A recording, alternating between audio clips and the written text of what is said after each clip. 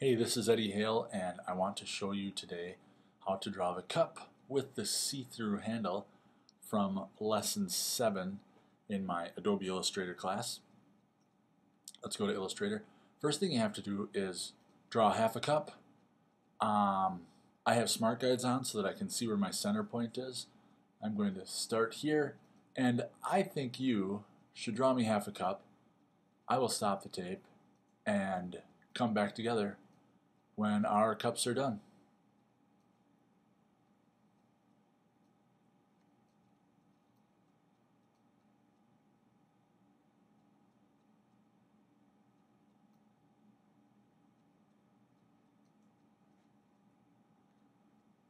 Deselect that path. Now draw half a saucer.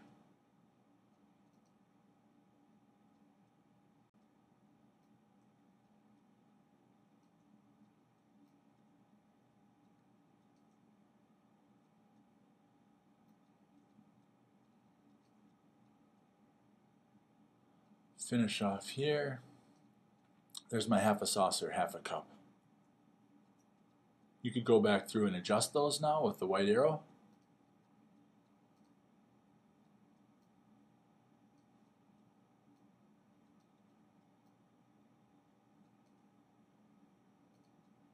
There, now I've got my half a saucer, half a cup. I'm going to I'll flip the saucer first, take the black arrow, click on the saucer, then I go to the reflect tool. The reflect tool is hidden underneath the rotate tool.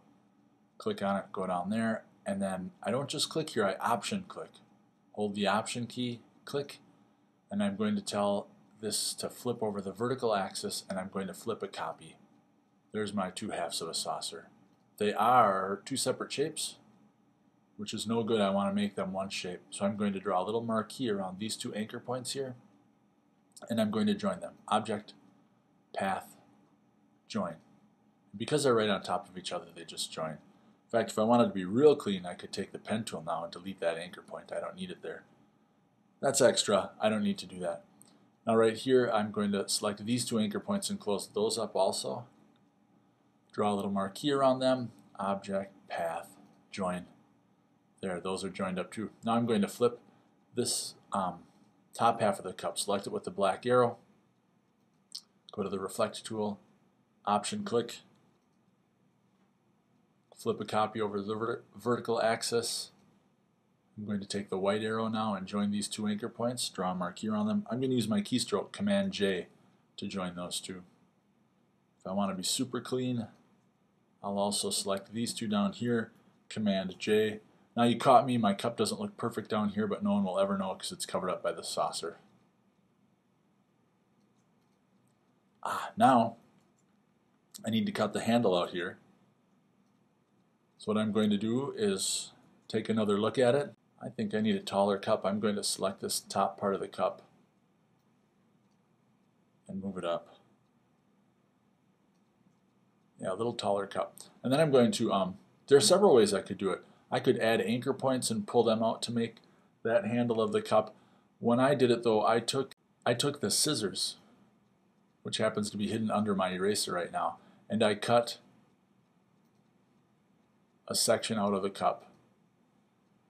I can take the white arrow now and click on that and delete it. There, I cut that piece out of my cup.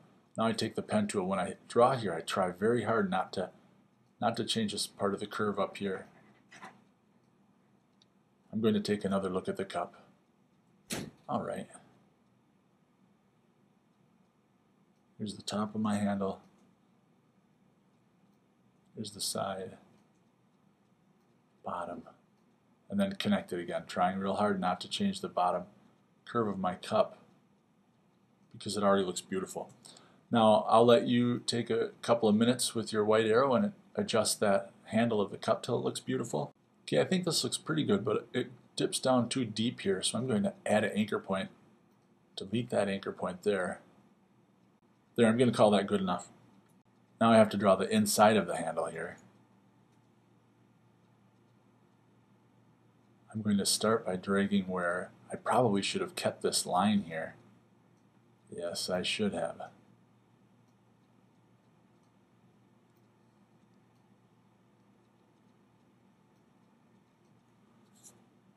And again, I'll take the white arrow and adjust that. Take as much time as you need. I'll wait here. Okay, something like that. I'd like the handle to be mostly, the same thickness all the way around, so strive to get that. And I'd also like this angle right here to be the same angle as the side of the cup on the, well, as if it were here, as if these two lines were connected. Work a little bit at getting that in there. Then there's that rectangle in the back that is going to be filled with some green color. I'm going to send this to back, Shift Command left bracket, send that to back. So I want you to work on getting the type beautiful and the stroke around here just right. But how do we get that to be see-through? The trick there is select this hole in the cup and shift click on the cup itself and go to Object Compound Path Make. There you go, and now it's see-through. Now you can work at getting the cup the right color. It's sort of a creamy color, not that dark. And the stroke around it is also, I believe the stroke around it is, green. The stroke around it is green, so lots of yellow, lots of cyan to make the stroke around there green, no black. Bring this to the front, and same thing, give that actually I'll just use the eyedropper tool to eyedropper the cup up here to get those the same color. So that's how you make the cup. Thanks for watching.